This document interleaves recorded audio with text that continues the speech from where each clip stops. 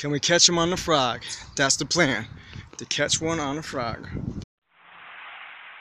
I am totally surprised at one bite on the frog, so we're going to change up to a white soft jerk bait. Switched over to the Senko Texas rig and catch a nice 1.5 pounds. Beautiful, nice fight. Look at that mouth. Right out here, right on the left side, those little stick-ups.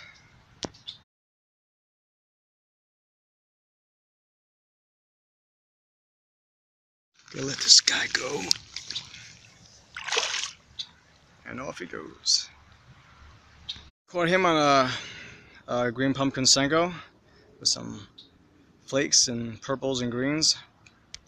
I was just saying there's gotta be a fish over there. No bites on the frog, no bites on the soft jerk bait, but the Senko catches the bass, baby.